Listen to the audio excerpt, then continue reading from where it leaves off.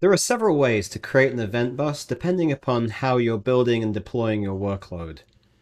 In the AWS Management Console, you can do this directly from the EventBridge service page. Select Event Buses from the left menu, and then choose Create Event Bus from the Custom Event Bus panel. Enter the name of your custom event bus, and then choose Create.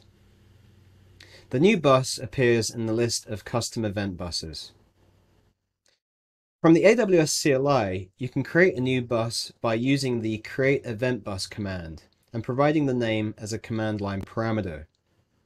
This command can also take an event source name parameter if you're creating a partner event bus for events sourced from a SaaS partner. The response shows the ARN for the new event bus. For the complete list of parameters available, visit s12d.com/events-2.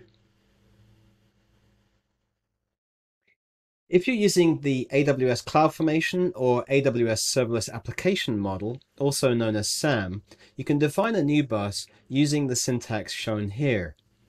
You can provide a name for the custom bus and also the event source name if this is a partner event bus. For more details on the CloudFormation definition, visit s12d.com/events-3. Similarly, you can also create an event bus using the CDK or serverless framework.